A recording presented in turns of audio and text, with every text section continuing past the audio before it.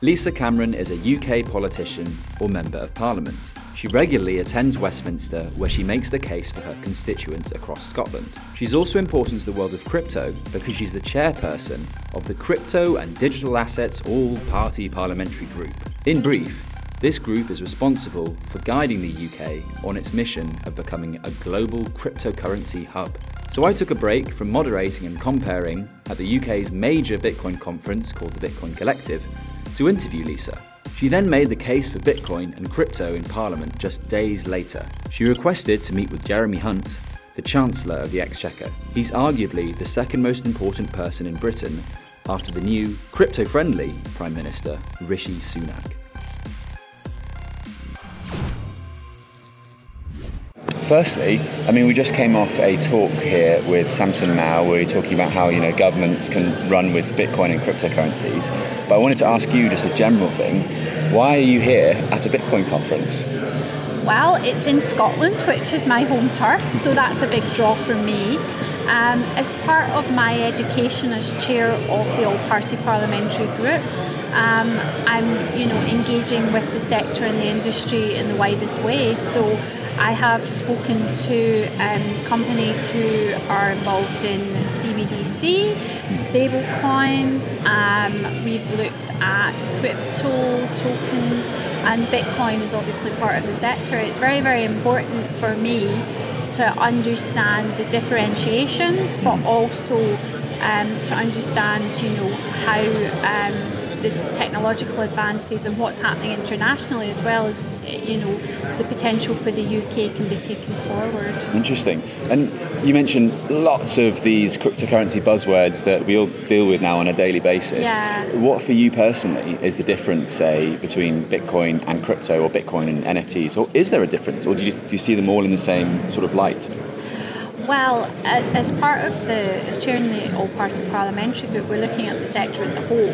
So we're not sort of saying, well, we're only going to deal with Bitcoin, or we're only going to deal with... Because consumers, who are our constituents, are engaged with the industry right across the board.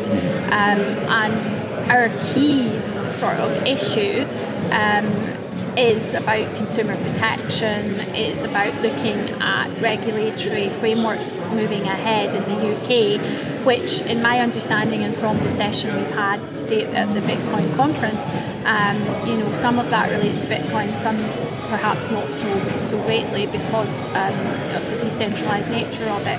So what we need to do, I think, is firstly in the Parliament have an understanding of all of these things, which is no mean feat, It's quite a different language, as I said. When we first had the discussions in the Parliament and money was being grouped into this sector and fiat, we were explaining to the MPs that fiat wasn't a car. No. Yeah. Really? They're looking at fiat 500s instead of fiat money. It's different terminology. We are, having to think of all the acronyms that are used and incorporate them now into our understanding and knowledge. So and I include myself in that, we are on a learning curve. Yeah. And it's just very, very important because UK government has a policy vision that the UK will become an international hub of cryptocurrency and digital assets. So we need to understand the workings of that, the challenges ahead. We need to understand how to put consumer protection at the core of that as well, and what businesses need in terms of regulatory clarity. And I need to understand how Bitcoin fits into all of that, or how it doesn't, how it might be separate. Okay.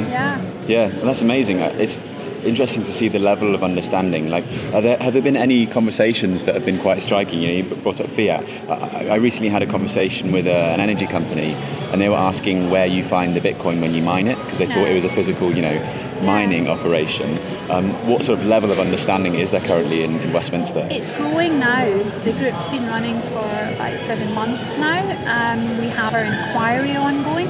What we find is that, when the group was formed, obviously we get a lot of interest from members of the Parliament, members of the House of Lords who are already aware of the sector, who are also, perhaps financial, have financial backgrounds in perhaps their formative careers. But now what we're having to do and want to do is scoop up the educational evidence base and understanding of those MPs who perhaps haven't been aware at all much of the sector, and who maybe have formed their basis of understanding solely on sensationalism rather than an evidence-based, information-based, sort of understanding or knowledge. Because when we come to have debates in the Parliament, we want those to be very balanced and evidence-based, moving ahead. Yeah, which is the hardest part, right? Cutting through all that noise and that sensationalism that you bring up. And what about personally, can I ask, have you ever, say, bought an NFT? Have you ever bought Bitcoin? People have asked me that, and no, I don't have. As chair of the group, I feel it's important that I have a kind of objectivity and distance from that in terms of, my own personal investments. But you have fiat money, right?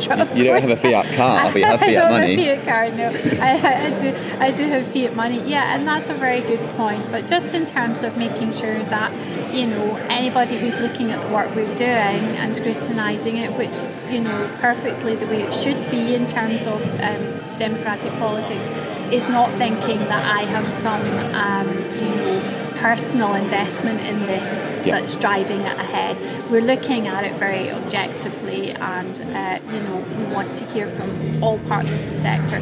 We want to, have an informed approach going ahead, and we don't have any preconceived, notions of that. What I want to do is learn about the technology and learn how it's used. But I think if I all of a sudden became, Bitcoin maxi. Yeah, exactly. Well, there's a new part of technological language that I'm learning. Bitcoin maxi. Yeah, maximalist. Yeah, it means you only really care about Bitcoin, and everything else you see as separate. Right. Okay. It's what Samson was talking about with Pierre Poilievre, the Canadian minister. So if that were to happen, then I think it would skew the report. It could, mean that I'm less objective to. But right now you're a fiat maxi. You are technically. To buy the wine that was talked about in the session, Wow, I think we all know, particularly from the pandemic, that finance is shifting. Most people pay for things using digital technology now, and actually, fiat notes, pounds, currency, that's all shifting and progressing. And Web3 and the innovations moving forward, and the whole industry of digital assets is transforming, and we have to really understand that in the Parliament, and we have to make sure that we support the vision that the UK is a hub of the future, because otherwise, if we don't, then we'll fall behind. And I think so there is tremendous potential for innovation and growth and jobs of the future, and we see that already developing, and fantastic research base here in terms of technological expertise, universities right across the UK who are at the helm of innovation and technology. We want to really maximise all of that and be a place that people want to do business for the sector. And I think part of my role is it's almost apolitical in a sense, because we have MPs and members of the House of Lords from across all parties, is about just making sure we have the education piece, we understand what's needed in terms of clarity moving ahead. We can keep prioritising these matters in the Parliament because they weren't spoken about before. We had our first debate just a couple of months ago. The first debate on these matters? So it's so early? Okay. So, and I raised a question on Monday to Jeremy Hunt, the new Chancellor, mentioned about the conferences that are ongoing in the UK this week, how important they are, and you spoke about this conference. Yes, I did. I mentioned the Digital Asset Summit, and also of course, that was in London. The Bitcoin Collective Summit. So I mentioned both, and I was speaking at both, and he's aware of it. We're meeting with the Minister to take forward his understanding and engagement with the sector, and Westminster's really open to this technological discovery, advancement, and wants to be at the helm of it. Very good. I think that's a lovely note to finish on. Thank you so much, Dr. Lisa Cameron. Thank you. This has been a Cointelegraph interview.